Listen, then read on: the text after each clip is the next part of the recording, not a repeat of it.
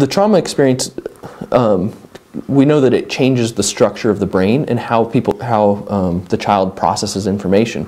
So where there might be an event that normally would be not cause a triggering effect, even such as like tapping somebody on the shoulder or certain words that we say, that can, in a student who's experienced trauma, that, you know,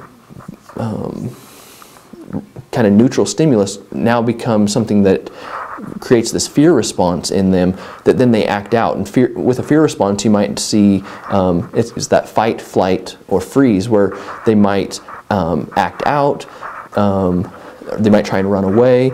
They might become more aggressive, either verbally or physically, or they might just completely withdraw within themselves and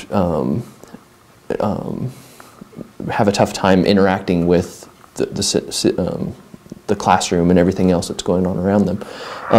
And what's so difficult is that those triggers, like I say, can be things that are typically not the things we wouldn't normally expect to make somebody upset, but it's because it brings back that traumatic experience. They go into a re-experiencing event of it and having to, they're trying to cope with it and trying to get through this scary situation for them. So, yes, and when you're dealing with, or one of the biggest things that can support students that have experienced trauma is something that benefits all kids, and that's making the classroom more predictable, making sure that expectations are clear, establishing clear routines and procedures, and that helps prevent some of those triggering effects. But then it's also important for the adults in the classroom to notice when a kid is becoming triggered or having becoming more distressed, and interacting with them in a way that's more supportive, more positive, as opposed to just punitive and punishing, because those kind of interactions, those punishing and more negative interactions, can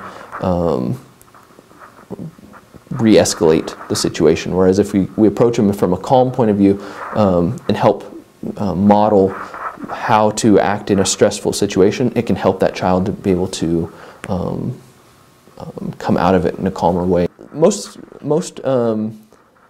coping skills or these type of strategies deal with either some physical element, some like a texture. So you might have like a calming bottle, or a silly putty. Sometimes kids will do that. Different types of fidgets that they like to use that gives them a sensor input that kind of helps calm their body.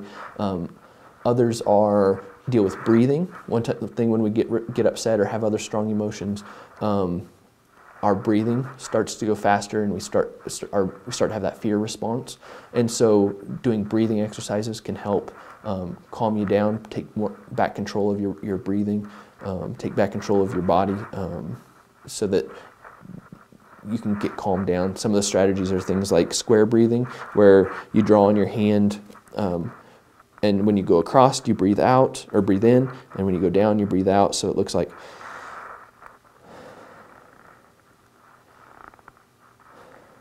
And you can teach a kid, some kids like that because of the sensory aspect. If they don't need the sensory, they can think about a rectangle or a square on the wall, and they can use that as an example. You can do different shapes with kids, but it gives that concrete example, something for them to remember when they're upset, to be able to do.